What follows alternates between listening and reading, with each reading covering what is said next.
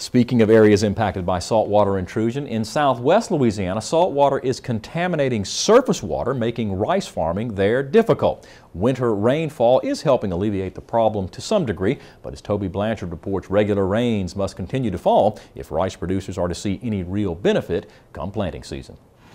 Darrell Romaine farms rice and crawfish around Kaplan. Saltwater intrusion has been a problem for him and other farmers that rely on fresh water from the Mermentau Basin for their crops.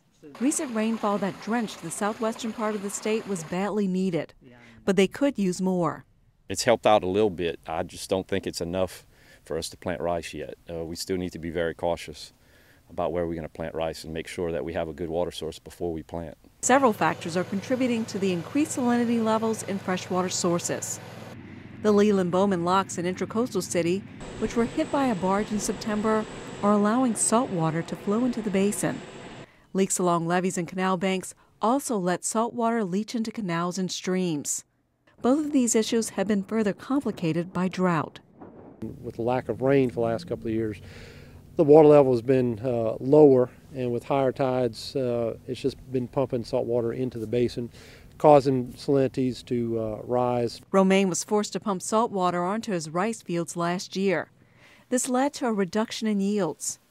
Without more rain, he and other farmers may have to let some fields sit fallow.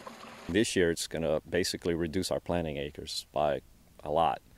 And it's affecting the crawfish because we aren't able to pump the salt water onto our crawfish ponds to keep fresh water around our pond. High salinity levels can kill young rice plants. If not flushed out by rain, the salt also can sit in fields and affect subsequent crops.